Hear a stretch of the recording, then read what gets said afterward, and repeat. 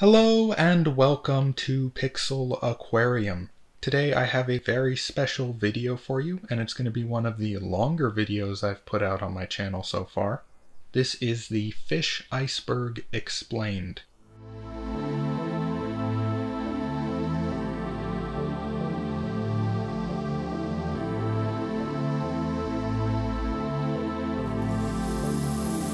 So I've created a fish iceberg meme, and we're going to go down from the most basic fish facts that everyone knows all the way down to some of the most obscure topics in ichthyology itself. So since this is going to be quite a long video, let's just get right into it with the first tier of the iceberg.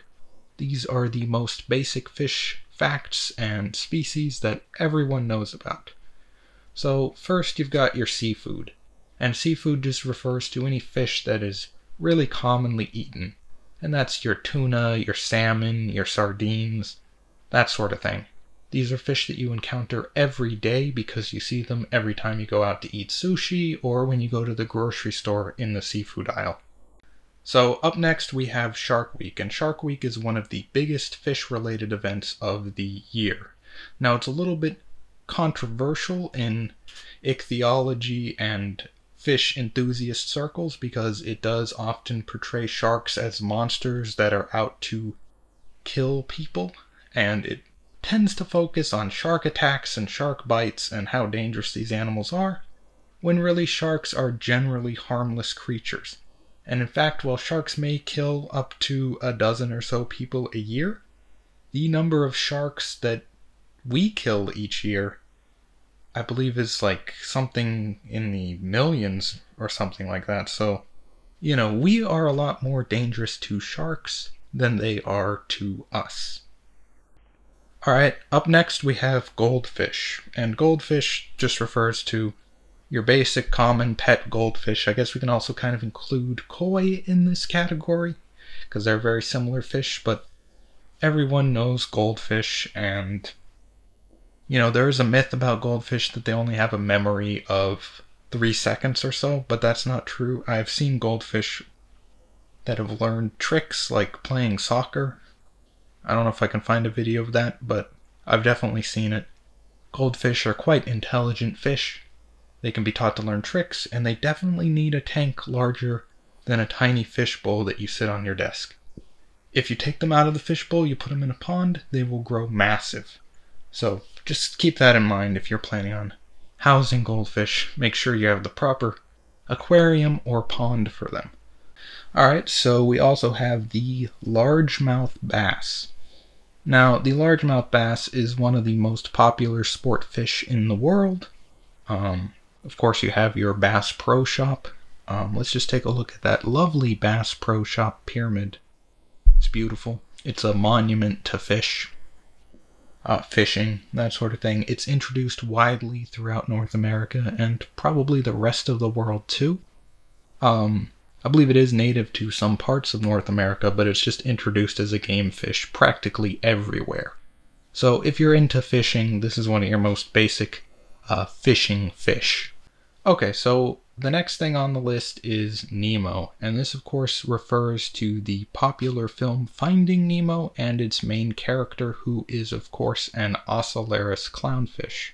Ocellaris clownfish are now one of the most popular saltwater aquarium fish, partially due to the success of the Finding Nemo film, but also because they are quite hardy and are able to be bred within an aquarium, so they are much more easily available to people in the United States and other non-tropical countries who are looking for saltwater aquarium fish. Clownfish are of course well known for their symbiotic relationship with the stinging sea anemone, and they're just a quite colorful and interesting reef fish. So we're moving on down to the second tier, and I think these are things that maybe not everybody knows about, but if you know a little bit about fish, you probably know about these things, because they're still quite well known. So the next topic in this category is overfishing, and overfishing is a surprisingly complicated topic, Many species of fish have either historically or are currently being overfished, and while there are a lot of people trying to improve fisheries management and even some fisheries that are actually well managed, there are many fisheries that are underregulated. There's also a lot of complications surrounding people's livelihoods and the ability to either make a living or gain sustenance from the ocean versus massive corporations coming in and completely fishing out entire regions. So it's quite a complicated topic, but the bottom line is that a lot of our current seafood consumption is unsustainable, and in the near future we could see the extinction or just general collapse of many species of fish, and that's concerning enough to earn it a spot on this list. Alright, another thing in this tier is the ocean sunfish, the mola mola, which is its scientific name. This is the heaviest bony fish. It's just a big, beautiful boy. It's an amazing, iconic fish. I think a lot of people know about it, but these are just very odd-looking, wonderfully large fish. I love them. I draw them all the time in pixel art because they just have such an iconic shape. They are known to eat jellyfish in the open ocean, and they also have this interesting behavior where they lie flat on the ocean surface and allow seabirds to come peck parasites out of their skin. So anyways, up next we have the arapaima, and this is one of the largest freshwater fish in the world. I think it's probably not in the top 10 largest freshwater fish, because you have to account for things like sturgeon, which I guess it's questionable whether those are purely freshwater fish, but they are quite large. But the arapaima is up there.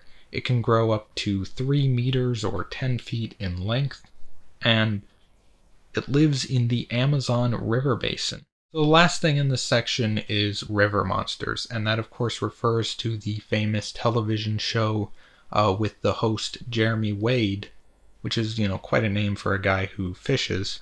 And he's a professional angler who goes out and catches the largest and what people would call the scariest freshwater fish in the world. So these are giant catfish, the previously mentioned arapaima, sturgeon, eels, giant freshwater stingrays, all these things which are just giant monstrous fish.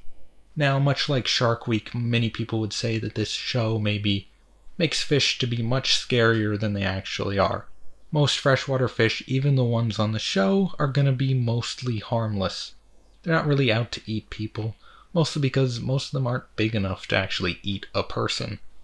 So maybe the show does demonize fish a little too much, but you know what? I really liked watching the show when I was a kid because it was just fun and entertaining to see these giant freshwater fish.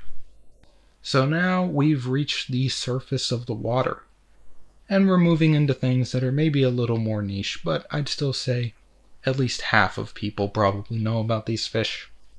Alright, so I just have this category called Animal Crossing fish, and these are just the fish that I think are well known enough because they're in the game Animal Crossing. I think it's a good parameter because they're just, Animal Crossing has, like 80 species of fish in it, and they're all sort of recognizable fish that if you showed somebody a picture of it, they'd maybe be able to give you the common name of the fish, or maybe if not the species name, but, just what kind of fish it generally is, like an eel, or like a gar, a hammerhead shark, that sort of thing. Mostly recognizable fish that the general public is somewhat aware of, if not knowledgeable about. In this category, I also have Tiktaalik. Tiktaalik is famous for sort of being a representation of the missing link between fish and tetrapods, and of course is mostly famous for the meme. So it's a very interesting transitional fossil. and definitely one of the more well-known prehistoric fish. Down here I've also got filter-feeding sharks. These are your whale sharks, your megamouth sharks, and your basking sharks. I feel like these sharks are sort of somewhat well known because they are often featured in news stories due to their size. I think they're pretty misunderstood because people think of them as being more dangerous than they actually are. And, it's just a whale shark. They're large, but it's no more scary than seeing a humpback whale or a blue whale. So I just wanted to include these here because I think they get a lot of press, but they're often misunderstood. Up next here, and the last thing in this category, we have living fossils. Now, living fossils, of course, are things like coelacanths and gars and maybe bowfin, that sort of thing. These are fish that kind of look prehistoric, and they also haven't, I don't want to say they haven't evolved as quickly as other fish, because of course they're constantly evolving and adapting to their environment. But it's more just like their general body plan hasn't changed much in millions and millions of years. So you can find, say, a fossilized gar from the Cretaceous period, and it will look pretty much like a gar that you would pull out of, say, the Louisiana River today. Same with coelacanths, though coelacanths are actually maybe a bad example of a living fossil, because during prehistoric times, the group that they belonged to was much more diverse, including gigantic fish and even species of reef fish, while modern-day coelacanths are relegated to being just deep ocean fauna. Now we're getting into the twilight zone of fish. These are things that I think people who are interested in fish will know a lot about, but if you're not interested in fish, I doubt you'll know very many of these. So, first up, I'm going to go with the Devil's Hole pupfish. Now, this is one of my favorite fish just because I think it has a really interesting natural history. Now, somewhere in Nevada, there is this hole in the ground known as Devil's Hole. Now, I don't think we have an accurate measurement of the depth of this hole, but it's quite deep, upwards of 400 to 500 feet deep.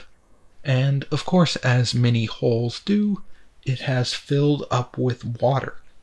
Now, in the first 30 or 50 feet of this hole, there lives the Devil's Hole pupfish, and this is the only place on Earth that this fish lives. There, of course, is no water for quite some distance around, so we really don't have very much idea of how it actually got into this hole. Some people believe that the pit actually connects way down below the surface to like an underwater cave that goes somewhere else where this fish could have migrated into the pit from. Still, others believe that some many thousands of years ago, the native people of the area may have actually brought the fish and dumped them into the hole, which is personally my favorite theory, even if it isn't 100% realistic or feasible. But I think it's very interesting to think that a species could evolve from somebody dumping fish into a hole thousands of years ago and then leaving them there and forgetting about them. I just think that's quite interesting. I hope it's true, but of course we would never know because it's been long forgotten.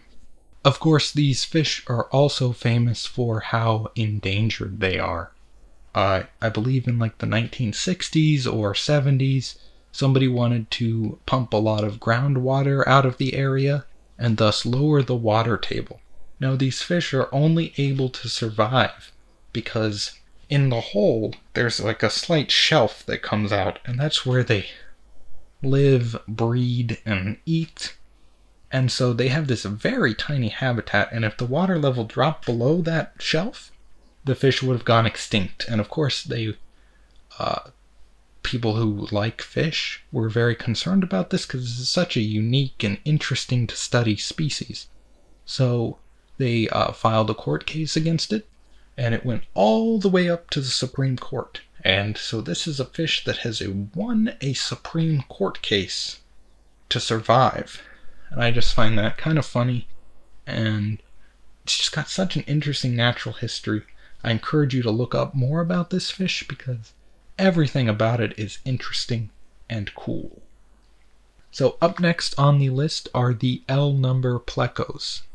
And the L-number plecos are a group of catfish in the family Loricariidae, which are not well known to science, but they are very well known in the aquarium trade.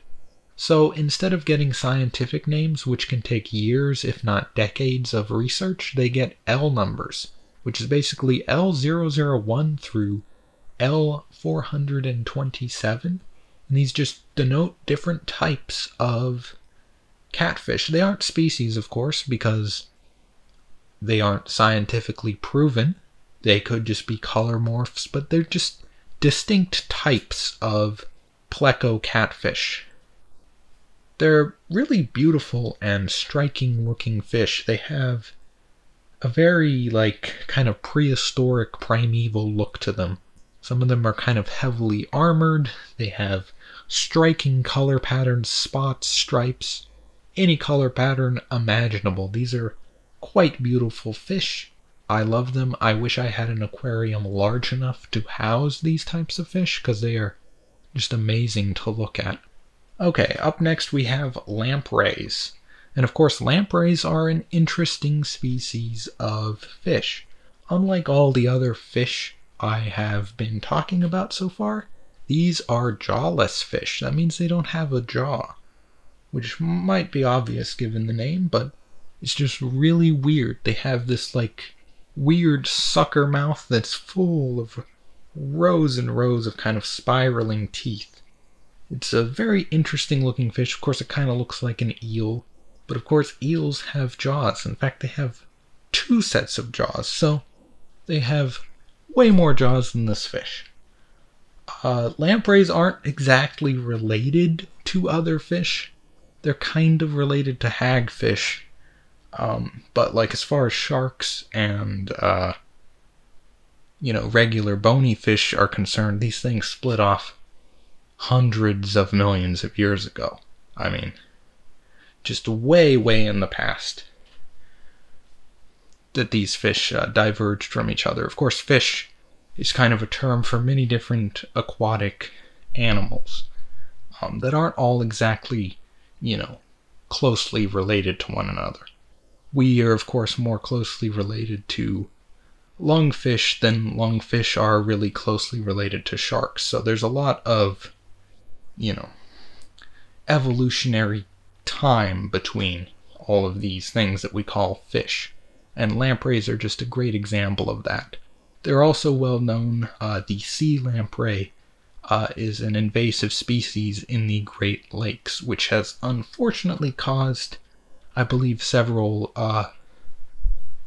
other fish species that are native to the lake to actually go extinct because they use their jawless sucker mouth to latch onto other fish as a parasite. And fish species that aren't used to that sort of predation tend to not do very well. So they're quite a fascinating fish and sort of an ecology lesson and an evolutionary lesson wrapped into one. So, we've made it to the end of part 1 of the Fish Iceberg Explained. I hope these topics were interesting to you, and I guess if you made it this far in the video, they must have been at least slightly interesting to you. So, thank you for watching, and I just wanted to let you know that the next part in this series should be coming out sometime in the next month, so make sure you subscribe if you like this video, and just keep an eye out for part 2 of the Fish Iceberg Explained. We're going to go into some really obscure fish topics in the next video, and I think it's going to be really interesting and exciting. Anyways, thanks for watching, and I'll see you next time.